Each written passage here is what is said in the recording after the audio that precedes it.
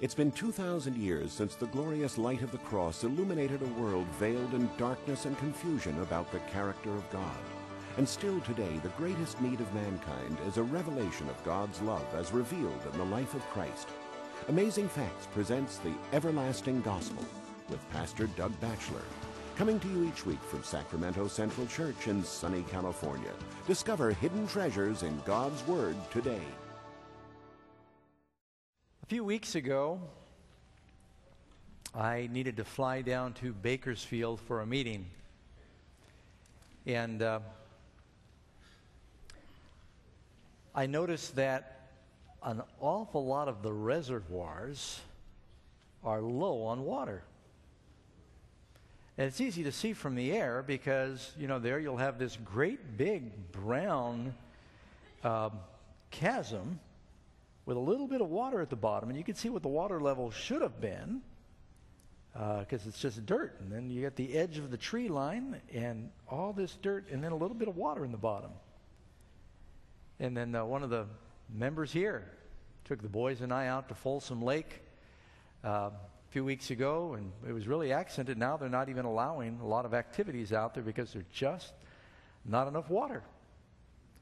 Now that was accented by a string of fires that we've had recently in California.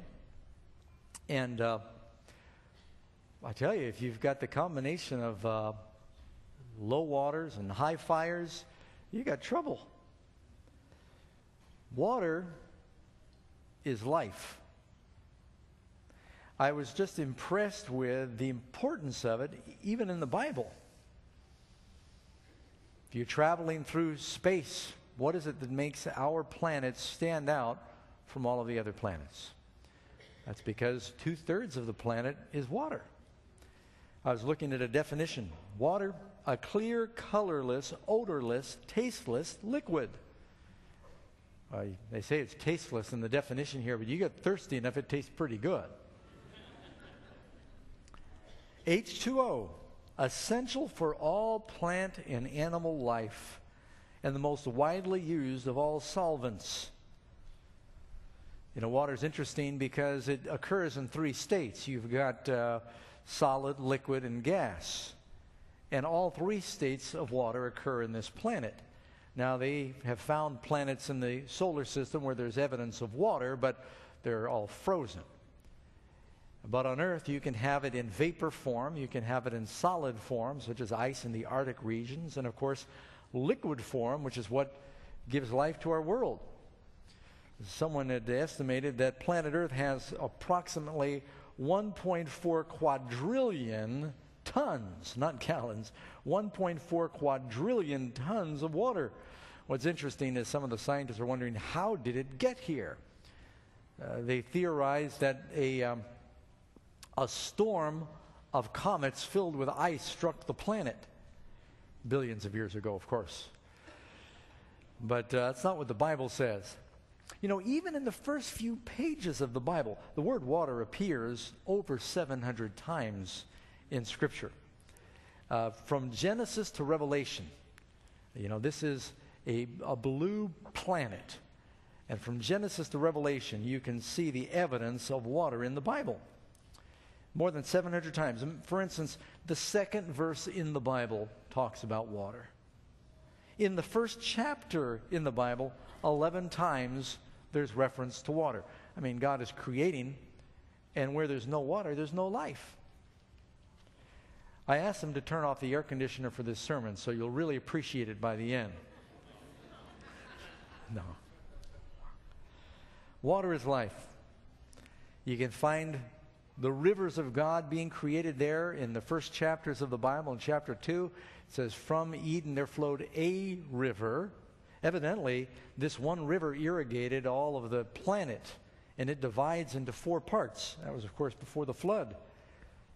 Now, when you read in the Bible about the journeyings of the children of Israel, water is especially important. I don't know if any of you have been to Israel. One time it called it a land flowing with milk and honey. But sometimes deserts move, they migrate. Matter of fact, parts of the Sahara right now, the biggest desert in the world, they find evidence that at one time it was a land rich in water. They find engravings, they find places where flocks and herds were. They find the bones of animals and evidence of swamps that have disappeared. And it was once lush, full of vegetation, and now it's desert. The land of Israel has experienced this desertification. That's a hard word to say. A land once flowing with milk and honey turned into a desert. You know, there's a number of reasons for that. As you cut down the vegetation, it attracts less moisture and clouds from over the ocean. You know, at one time there was a Muslim king, and he taxed the people in Israel based upon how many trees they had on their property. Now, if you're a landowner and you don't want to pay taxes, what would you do? They decimated the trees in the country. And the Romans, when they conquered Israel, in order to teach them a lesson, they sowed it with salt. And so it was like spraying Roundup on the country. It killed a lot of the vegetation, the trees were cut down, and it turned what was once a land flowing with milk and honey into a desert. But even back in the time of Abraham, it was a fairly dry country in the summertime. Something like California, if you wanted to get the idea. And especially in the Sinai wilderness, when the Lord brought the children of Israel through that desert, water was very important. First thing the children of Israel did as they left Egypt is they went through the waters. That was a symbol of baptism. This is typifying that for the Christian, when you leave the slavery of the devil, one of the first things we do is we go through the water. Because water is a cleansing agent. We'll talk more about that later. They went through the sea. They were baptized in the sea. And then they came into this great desert. And evidently they had hauled a certain amount of water with them when they left Egypt, knowing that they were going on a journey. It's always a good idea to have water with you. But water is life. Turn with me in your Bibles to Exodus chapter 15, verse 22. You can read about this first experience of a miracle of water.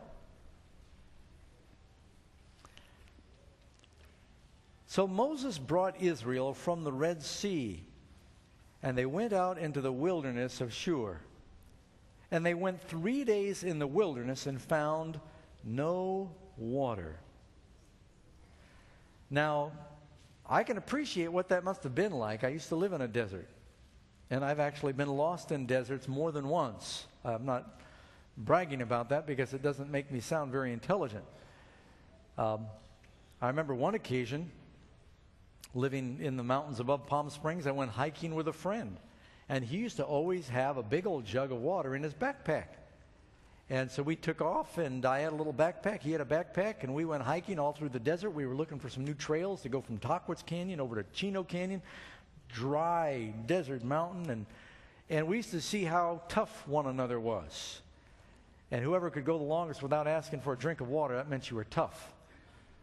And so after hiking for hours without stopping for a drink, finally I couldn't take it anymore. I said, okay, I give in. Let's get a drink. He said, all right, well, I'm wondering when you were going to say so. And I kind of looked at him, and he looked at me, and I said, well, I didn't bring the water. You always have the gallon jug of water. I got some food. He said, I didn't bring any water. I thought you had the water. And so we're out there in this desert, just totally parched and out of water. And so then we thought, well, we're in trouble. We had food, no water. Well, thought this canyon over here probably has some water in it. And so we thought we'd go to this other canyon, which was in the other direction of where we knew their water was, because it was shorter. We got there and there was no water. And now we're really thirsty. And it's the middle of the day in the summer in the mountains above Palm Springs. It gets to over 120 degrees. And this is just one day. No water. You know, they say you can live 40 days without food. One man on a hunger strike in Ireland went 80 days before he died from no food. You can live about 3 days with no water, and that's if you're still and you're shaded. One man in Mexico caught in an earthquake lived 9 days without water, but he was in a moist area. But if you're in the hot desert, you can die in half a day. It just sucks the water right out of your body. They had no water. And there are people of cattle that drink water. And they knew they were going to die. Their cattle were going to die. And so they came to Mara. They came to these springs, but they couldn't drink the water because it was bitter. It was either an alkali or a sulfur spring, but something that made it bitter. Riding around in the deserts of Nevada, every now and then you'll find one of these springs, and they'll even have a history marker there by it. How the wagon trains would come across and it would be bad or poison water. You can't drink it. What a disappointment to be that thirsty, to find some vegetation and think, oh, there's a spring there, there's an oasis, and to go there and to dip in and just spit it out. As much as you want to drink it, you know it'll kill you. It's like people who are lost out in the ocean. They're floating in water and they can't drink the seawater, dying of thirst out there in the ocean. And so the people cried out and they didn't know what to do. So Moses prayed to the Lord, and the Lord showed him a tree. Now, we don't know exactly what the tree was. God turned those bitter waters to sweet water. And that may have been an acacia tree like this one here that they find out in the Sinai deserts. Doesn't tell us what tree, because I think it's more important that tree was a symbol of something. When you read tree in the Bible, Jesus died on a tree. It says in Acts chapter 2, whom ye hung upon the tree. That's crucifixion. In order to see Jesus, Zacchaeus climbed the tree. That tree cast in the water represents the cross of Christ that makes that which is bitter sweet. And it says, he cast this tree into the water, and the waters were healed, and they were made not just drinkable, they were made sweet. That doesn't mean it turned into Kool-Aid, but it was sweet, clear water that they could drink. It makes me think of the story in the Bible when there was a famine in the land, and they had this spring that they couldn't do anything with it because it was bitter, alkali water. And Elisha put some salt in there, and those bitter waters were made sweet. And I've drunk from that spring there. It's still running today there outside of Jericho. So God healed the waters. Now, that's not the only experience the children of Israel had when they were dying from thirst. Back in 1921, the British used to own the country that we call Palestine. Now, Palestine really has nothing to do with the Arabs that live there today. The real Palestinians are Philistines. As a matter of fact, the name Palestine comes from the word Philistine. It was the land of the Philistines. The people that we call Palestinians today are not really Philistines, they're Arabs that live in that land. But in the country before it was divided, the British occupied the land of Palestine and what we call Israel today. And some soldiers, a unit of soldiers in 1921 got lost in a terrible sandstorm. It's a true story. We've used it as an amazing fact before, out in the wilderness there, out in the desert. And they wandered for days. They ran out of water. They were dying of thirst. And in desperation, they said, let's see if we can dig in the sand and find some water. And so they dug and they dug, but they just came up dry. There was nothing there. And as they were about ready to completely give up, one of the soldiers, looking off in the distance, he saw this great rock outcropping. And he said, you know, this is the country that the children of Israel wandered in. And I remember reading in the Bible when I was a boy that Moses struck a rock and water came out.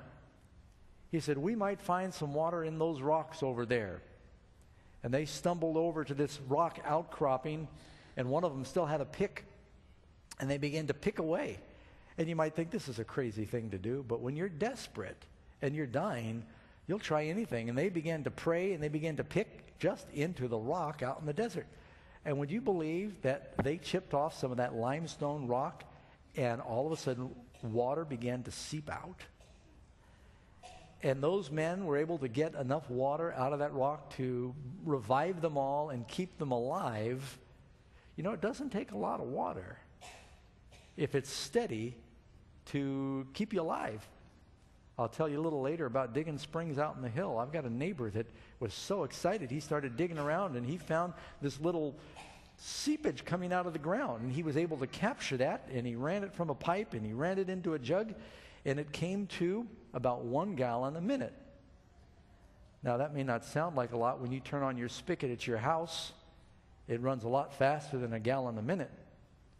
But if you get 1 gallon a minute, if you get half a gallon a minute, you get 700 gallons a day. Actually, more than 700 gallons a day. 1 gallon a minute is about 1,440 gallons a day. Now, do you use 1,440 gallons a day? Can you see how just a little bit, a little trickle of water in the desert, if it's constant, it can keep a whole unit of soldiers alive? They did that. They picked there and they found the water and it kept them alive. And that brings us to our other story about water from a rock. Turn in your Bibles to Exodus 17, verse 1. This was not the only time that they needed water out there in the desert.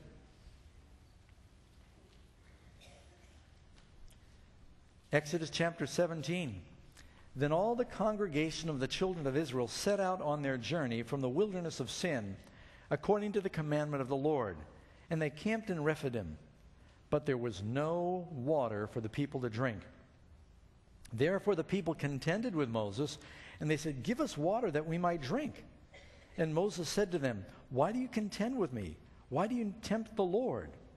And the people thirsted there for water, and the people murmured against Moses, and they said, "Why have you brought us up out of Egypt to kill us and our children and our livestock with thirst?" And Moses cried out to the Lord. So when they needed water, you notice what they do?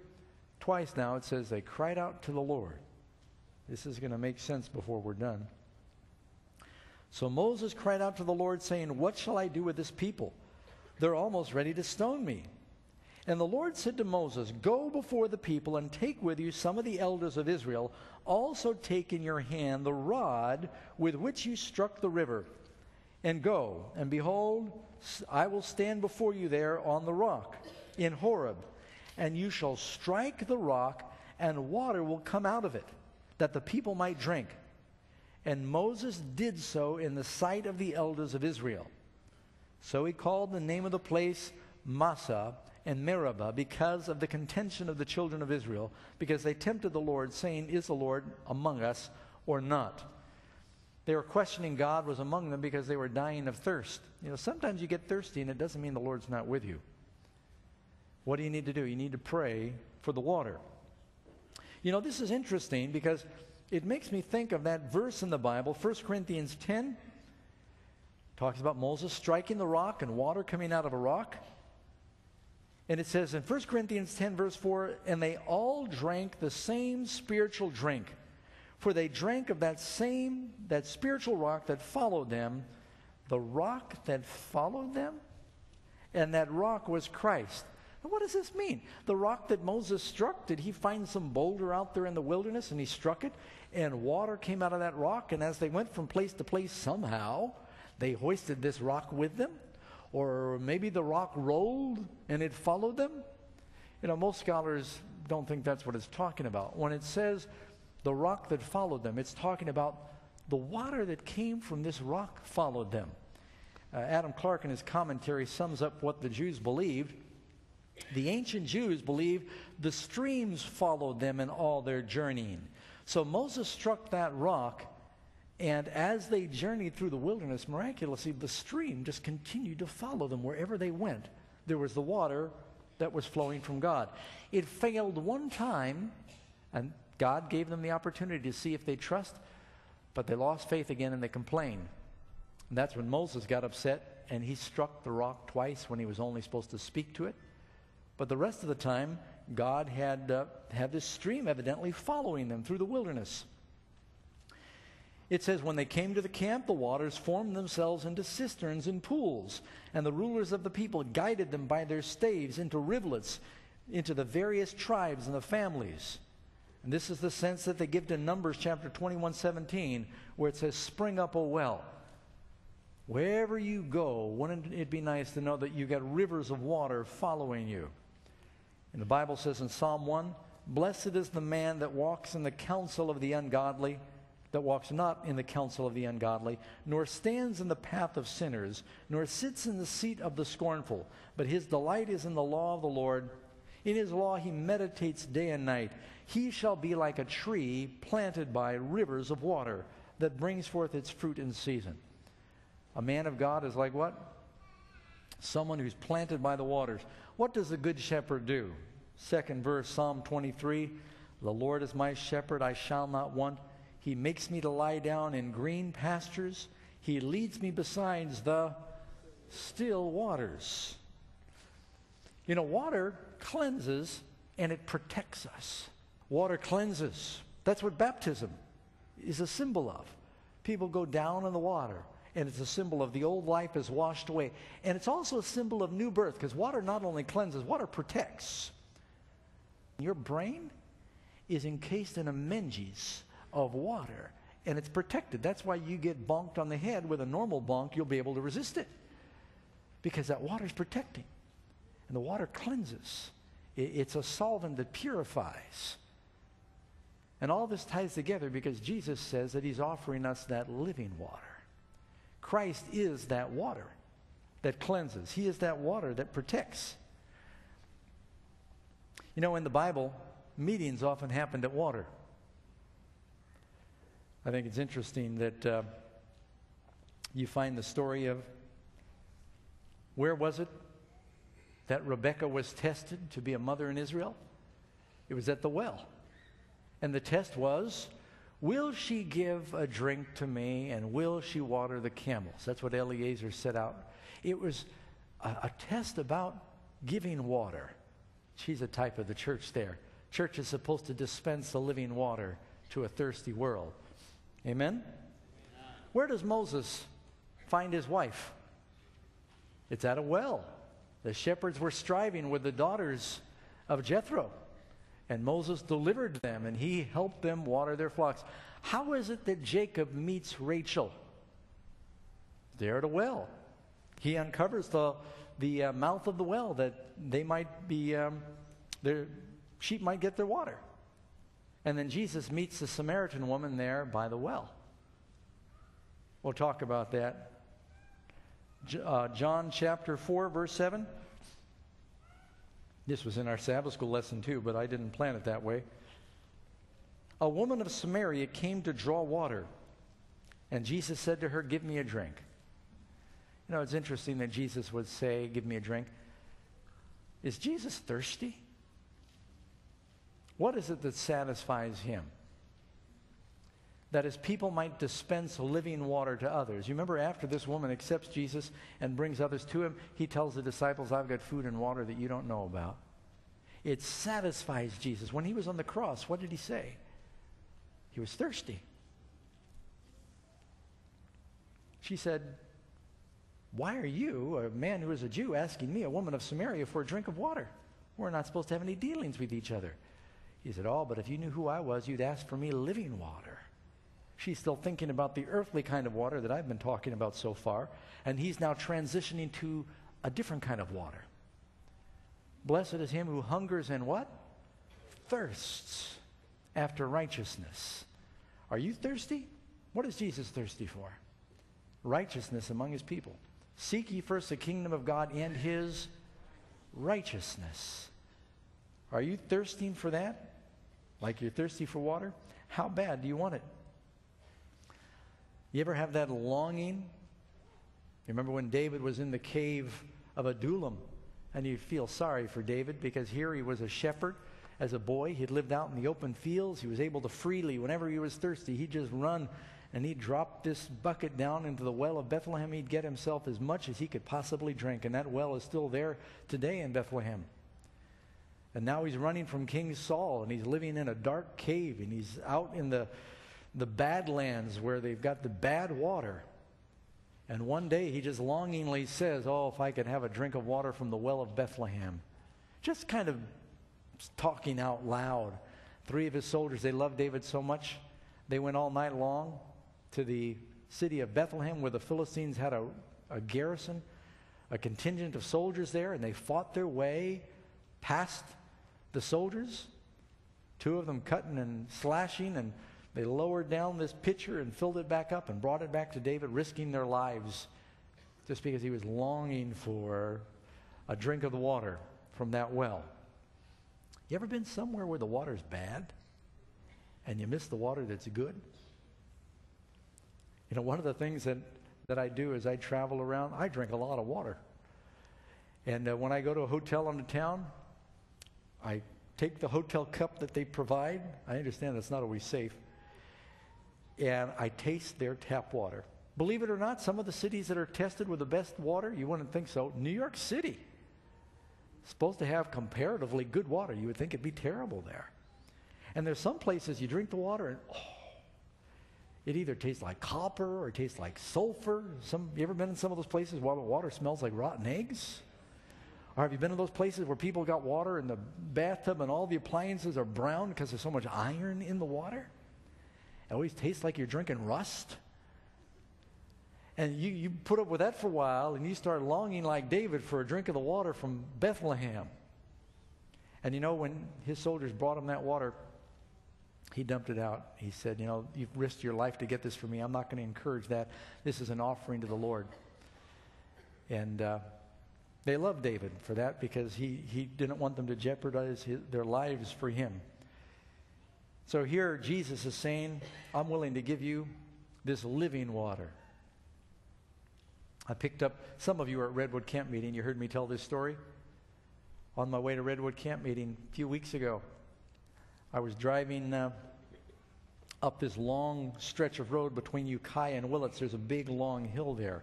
Halfway up the hill, I saw this man. He looked like an older man because he had gray hair and a gray beard, a little bit heavy, had a jacket on, and it was one of these 100-degree days, and he's walking uphill. And I thought, you know, I often pick up hitchhikers. I thought he probably needs a ride because there's no town. I know the area. There's nothing between those two cities. But I was in the wrong lane to pull over, and there were cars around. I couldn't pull over, and so I went zipping on by, and I said, well, maybe someone will give him a ride. And the Lord said, Doug? I said, Lord, I'm going to camp meeting. I'm late. Doug? You ever have the whole, I didn't hear it audibly, but you know what I mean? And I said, well, but Lord, there's this concrete barrier. I don't know where I'm going to turn around. There's a concrete thing between the lanes. You can't just flip a U-ey. And so I thought, all right, I'm not going to be happy unless I do. And so I go up the road. I keep waiting. I had to go up the road quite a ways. And finally, I found a turnaround. I turned around. I came back. And I saw the guy, but now there's still a concrete barrier. And I thought, oh, man, I don't know how far. I had to go like 2.5, 3 miles down the road before I could find another turnaround, pick this guy up. I know I'll probably get no credit from God for this because I'm telling everybody else. So, you know, it says you have your reward. This is it. And so I'm going to milk it for all I can. So I went all the way down 3 miles, turned around, came back up again, and sure enough, the guy's there. I pull over. Boy, he was happy, and it wasn't a real safe spot to pull over. Fortunately, there was no traffic now. He jumped in the car, and the first thing he said, he didn't tell me where he was going. He didn't tell me who he was. He said, do you have any water? And I could see the guy was red in the face, and he was perspiring. He was older, and he had forgotten to take water with him, and he was walking uphill with all his clothes on.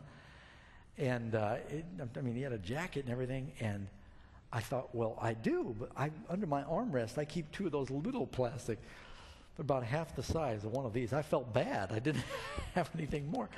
And I said, well, I do. And I gave that to him, and it wasn't as much as he wanted, but he just sucked that down in one drink.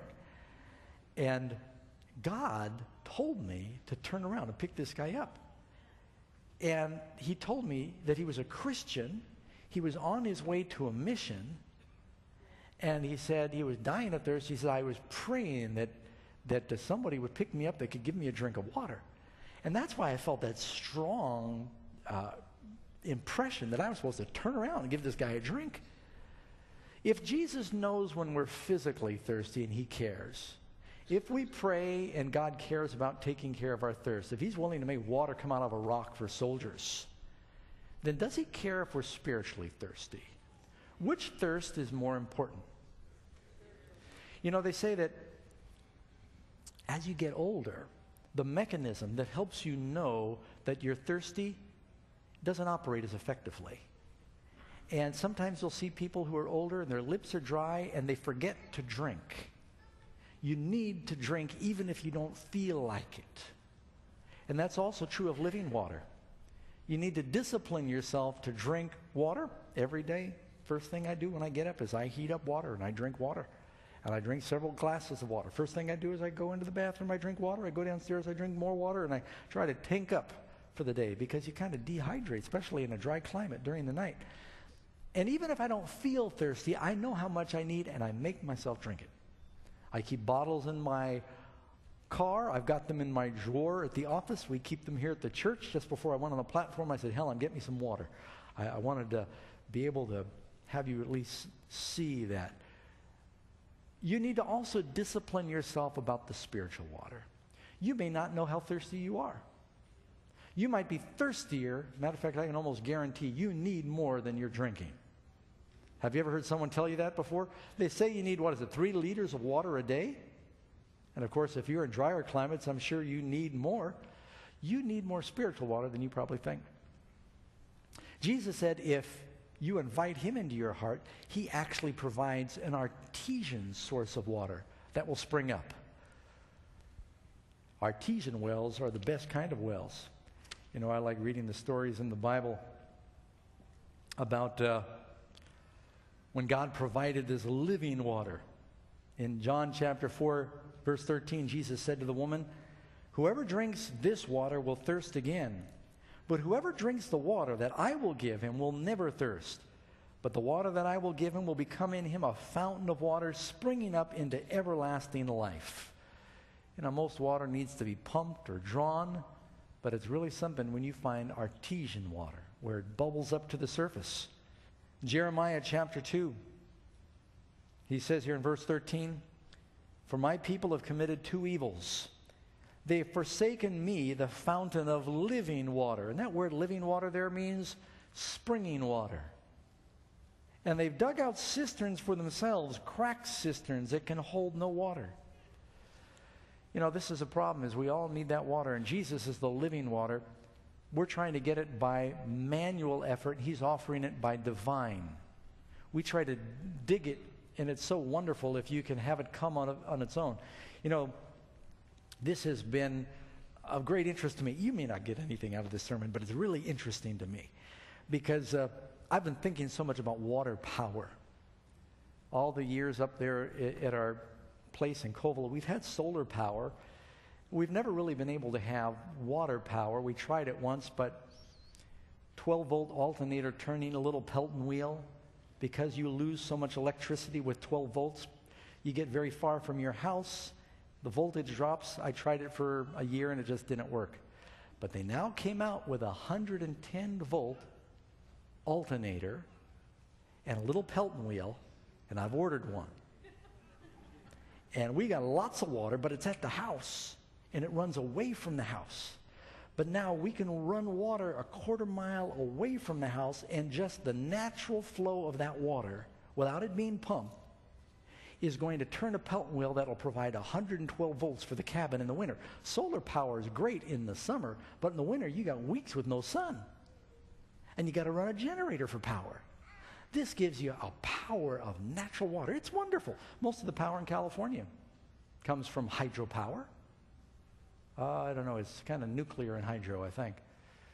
But it's wonderful when just the power of water, the gravity of water gives you power. Jesus is offering us this naturally powered water. So I've been thinking so much about water lately. Then my friend told me he dug and he found this spring. Kind of made me want to go and start digging. So while I was up there this week, I talked to my buddy Dave, and he knows our place pretty well. He says, "Doug, you know, you got a patch of berries that's been there for 30 years. And wherever you got this spring grass, there's probably water there." And I said, "I've seen that. It's never gotten to be anything more than just mud." Well, I was talking to some friends, and something interesting happened. All these fires in Northern California, he said, springs that have not run for years have started running in the places that have burned. Did you catch me? Springs, fire goes over some hills, and all of a sudden the springs start running. He said what happens is there are springs in the hills, but when there's water, vegetation starts to grow. And the more and more these trees and these plants and things begin to grow down around the springs, and they send their roots down sometimes hundreds of feet down, and they're sapping up gallons of water every day. And you got an acre of land of trees and vegetation just soaking up all the water. It never reaches the surface. And all the trees died. They stopped drinking, and the springs have nowhere to go. They start bubbling up again. He said, the water's there, you just need to dig for it. So I thought, wow, I've got to try this. Oh, by the way, let me pause on that point for a second, friends. Some of you are dry right now in your lives because there's too many weeds that are growing around the spring, and nobody knows that there's any water in there because it's getting all soaked up by these other things. You might need a fire to go through and clean it off so those springs begin to flow again. Sometimes God allows us to go through fiery trials in order to get the water running again. Did you catch that? And so I thought, wow, I'm going to go check that out. And so I'm just talking 2 days ago, so I'm real excited about this. This happened after I picked the sermon title, but I thought that was providential. Dave said, Doug, you ought to check that out. And I called him up. I said, you got a couple hours? Let's go see. I got a backhoe. Drove the backhoe. This berry patch has been there 30 years. It was been there hundreds of years. I never checked. It's above the house. If you find water running above the house, it's pretty exciting. So I started digging. That's me digging. Dave also helped me dig. And we started, first we had to clear out the berries. Got to get rid of the vegetation. We scraped all that off. There were some fir trees around there. They weren't too big, and so we pushed them over. We got a lot of fir trees, so don't talk to me later about it. I'm not a tree hugger. And see all the trees back there? Plenty of trees. And so we got rid of the trees because they were soaking up the spring. Pushed them out of the way, scraped off the surface, and it was nice. All of a sudden, I mean, it's 100 degrees out. This is a dry time of year. Saw some wet ground. I thought, wow, this is great. So we started digging. And pretty soon I found a little bit of mud. I said, oh, this is great. We found water. And Dave said, don't stop there. He says, you got to get below that layer of clay. He says, there's a layer of rock underneath these hills. And if you get into the layer of rock, if there's water above it, you get to the layer of rock. So I went down 8 feet. And I said, look, I'm seeing a little water. He said, no, keep going. And so I kept digging. And then we take turns. He kept digging. And pretty soon you put your bucket in, and it's the sweetest sound in the world. It's a slurping sound. You go, and you hear that when you're digging a spring. That's like the hallelujah chorus. If you're in the dry hills and you're dying of thirst and you hear, that's a wonderful sound. And the bucket went like that, and I took a picture. I was so excited, I wanted to show Karen. And I took a picture, and the water just began to pour into the hole. And you're probably thinking, Doug, I don't like you anymore. You're just bragging about all your water that you got up there in the hills. This is good news, friends. I am so excited. It just doubles the water flow that can go to the Batchelor pad up there in the house. And so, just be happy for me. I was so excited. I actually, you know what I did? I just wanted to see where it was coming from. And we dug it even deeper than that. And I hopped down in the hole. Don't ever do that. Kids, don't do that at home. I got down in this ditch. It was 12 feet deep at that point. I wanted to see, where is it coming out? I wanted to put my finger in the spot where this miracle was happening. And I went down, and I could see where it was gushing out from several places coming into the hole. And we took a picture. And then I climbed out. And a few minutes later, the whole side caved in. It just would have killed me if I was still in there. And so that wasn't very smart, but you already knew about me, right? Anyway, but I got so excited because now we're gonna end up developing. We know there's water there. Once you know there's water there, man, you can figure it out. We'll find a way to get it. We'll take the bulldozer or something like that. But it just was so exciting to see that water up there in these dry hills, especially when there's a drought. You know, the Bible tells us in the last days there's going to be a famine. What is it that usually brings on a famine? It's a drought. The days are coming, says the Lord, that there's going to be a famine. Famine for the Word of God. And it's a drought of living water that causes this famine. Now, I've talked a lot about water. What is the living water? Is it, we talk in terms, we talk in these symbols. What does the Bible say it is? Turn with me in your Bibles. John chapter 3, verse 5. Most assuredly I say to you, unless one is born of the water and the Spirit, he cannot enter the kingdom of heaven. How important is water? Jesus said, unless you're born of the water, you cannot enter the kingdom of heaven. That being born of the water has a couple of meanings. No, it does not mean being born of a baby. Some people think it means coming out of the water that a baby's in. the water sack. That's not it. Because why would Jesus say that? He that is born of the water, you must be born of the water and born of the Spirit. How many here were born of a woman? Everybody's born of that water, right? It's talking about the cleansing of the Spirit on the inside and baptism, the cleansing of the Spirit on the outside. So it's talking about the new birth and the cleansing. Isaiah chapter 44, verse 3. For I will pour water on him that is thirsty and floods on dry ground. Have you ever felt dry in your heart? I will pour my Spirit on your descendants and my blessing on your offspring. So what is this water? I will pour my Spirit. What is the church is supposed to be praying for in the last days? You've heard of the former rain. We're praying now for the latter rain. And that latter rain is that water coming down represents a rain of what?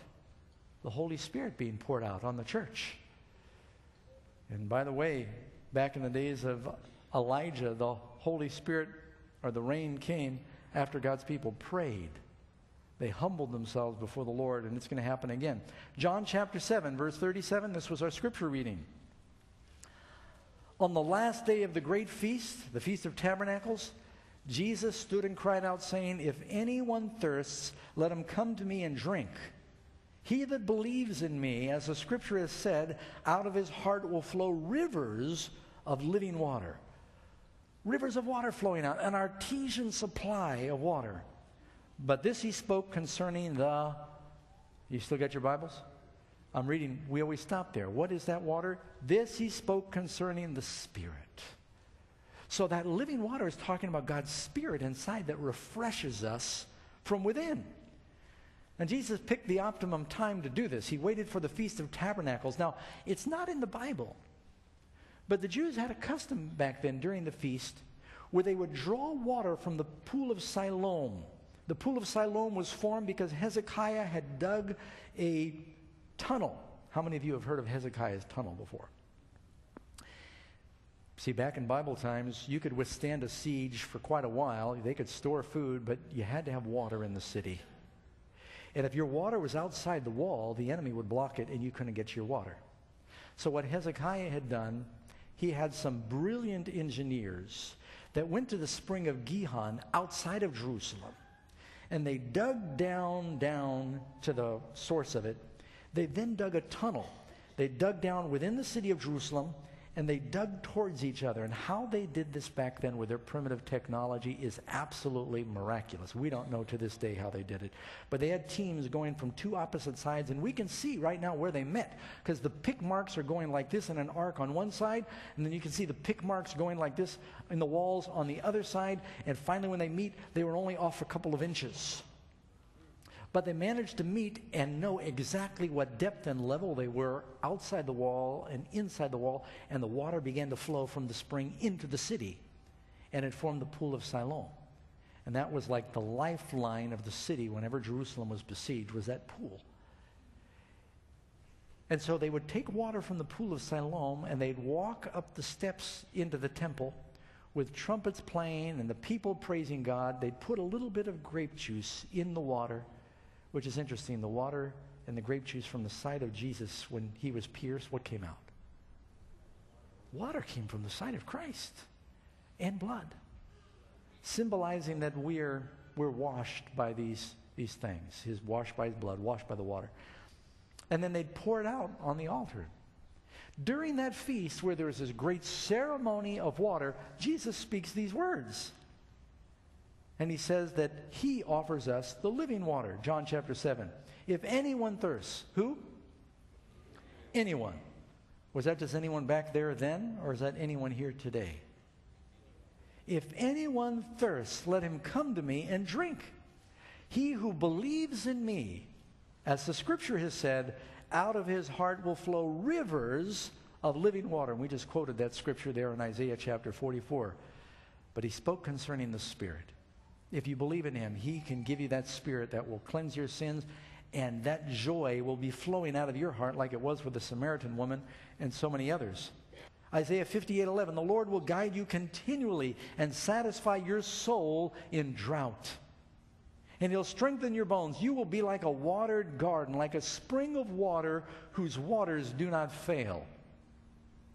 You know, it's wonderful to know that you've got a dependable source of water, especially if there's a famine in the land, and to have that artesian well to be available.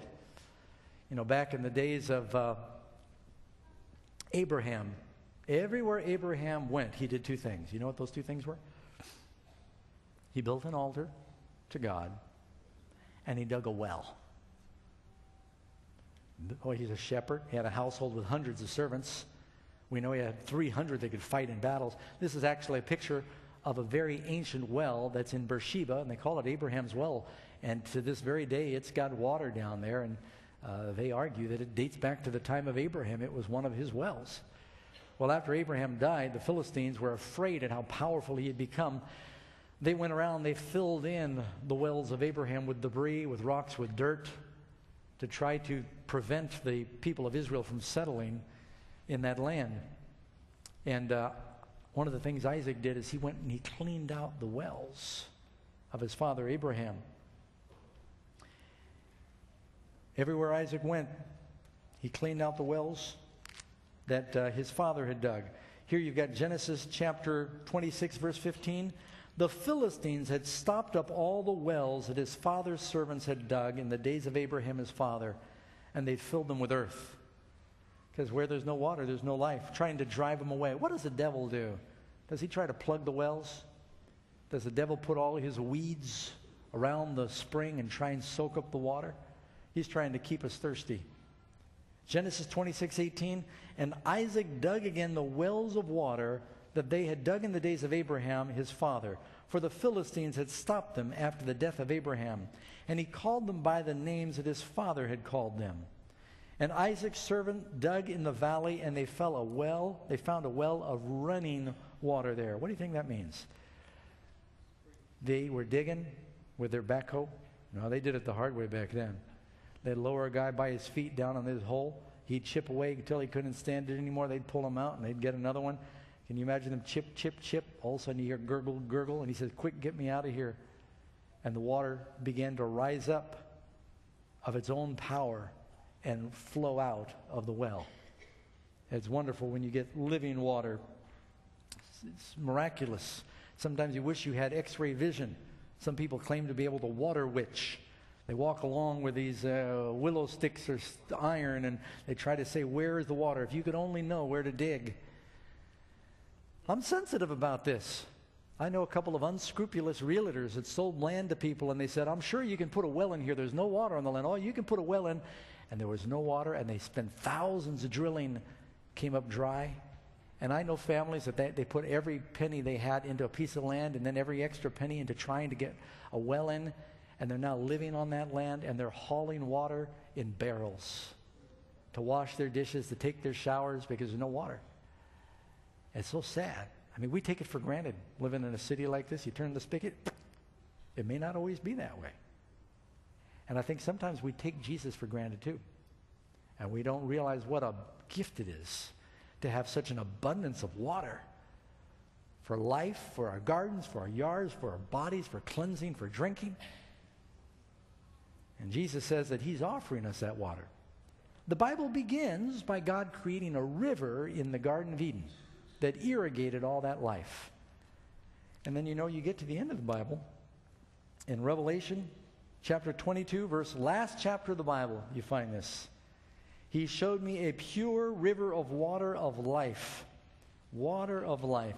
Not only is there a tree of life, there's a water of life. Clear as crystal, proceeding from the throne of God and from the Lamb. Water coming from God's throne and from the Lamb. In the middle of its street, on either side of it, was the tree of life.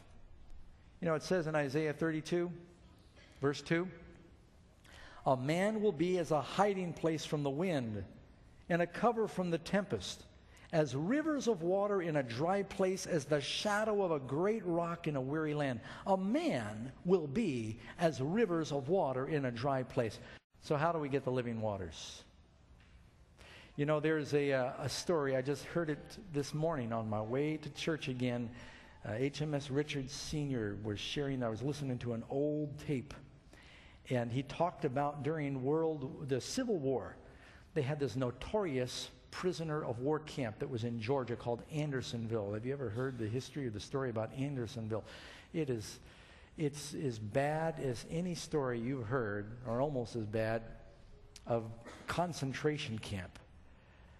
I mean, at this point, at the end of the war, in 1865, the South had no food for their own soldiers. There was really no food for their prisoners of war. And they had so many soldiers stacked together in Andersonville within this one swampy area that they barely had a place to lay down. And they were dying like flies. There was a stream that came from the hills that kind of ran through the camp that really was the sewer. And that's all they had to drink. And finally it dried up. And there was this one summer when they were just dying. They had no water, they had no food, and all those northern boys gathered together and they had a prayer meeting. You know, back then a lot of people went to church, a lot more than they do today. And they all came from homes, different denominations, but they believed in God. And they started to pray. And it was hot. The ground was dry, just the red clay there in Georgia. It was filthy, and they just said, we need water. They're dying of thirst. And they had a prayer meeting, specifically praying that God would give them water. And right about the time that they were praying, a thunderstorm moved into the area and began to rain. Well, that was a temporary answer, but during the thunderstorm, lightning struck the parade ground in the middle of that prison of war camp, and where the lightning hit the ground, water began to spring up. And it's still running today. It's called the Miracle of Andersonville. And it was happening as those soldiers were praying for water. Does God still answer prayer? If he'd save those British soldiers out in the desert when they pray for water. Oh, by the way, we knelt down Thursday and prayed before we started digging that God would help us find water. And we did. So I'm excited about this. I think if the Lord cares about giving us that physical water. You know, one of the last things Jesus says in the Bible, last chapter of the Bible, Revelation chapter 22:17, let him who thirsts come. Whosoever desires, let him take the water of life freely. Isaiah 55 says, ho, everyone who thirsts, come ye to the waters. Jesus is offering living water to everyone, and yet people are dying of dehydration spiritually. They don't even know it. Why will you die? Why would you want to be so thirsty? If you ask God, he'll give you his Spirit. He'll give you that living water. He'll give you that cleansing if you pray and you ask him. Does Jesus care if we're thirsty? Yes, he does. Look at all the miracles he did to satisfy physical thirst. Does he care about our spiritual thirst? He'll give you that living water. He said if you ask him. That's what he said to the woman at the well, if you ask him. Would you like to ask him today that he gives us that living water? Let's stand, and we're going to sing together 432. I believe that's the right number. We're going to sing about shall we gather at the river. I'm hoping to gather by that river in heaven. Amen? And there's streams that flow today. Let's sing this together, and then we'll pray.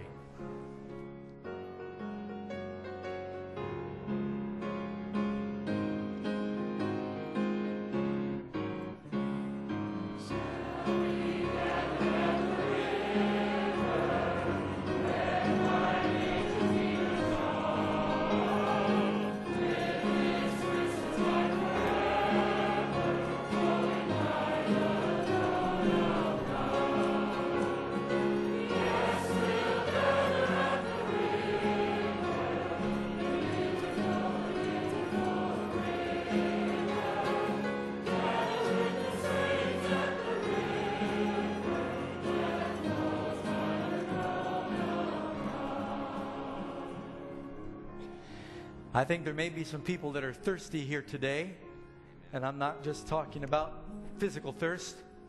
I actually went to the store yesterday and thought about buying a whole pallet of bottled water and having them out in the foyer. But I just thought about it. I didn't do it. Because I wanted you to tangibly think about drinking that spiritual water that Jesus is offering you. And I wanted to save the environment from all those plastic bottles. That's why I didn't get it. But there may be some of you here today that you sense that inner thirst. You know the need for the Holy Spirit. Maybe you have not experienced that cleansing that Jesus offers, that new life on the inside. Without water, there's no life. It's true in the physical world. It's true in the spiritual. And you'd like to have special prayer that you can receive that living water. If you have a need and you'd like to come for prayer, why don't you come as we sing verse 3 together?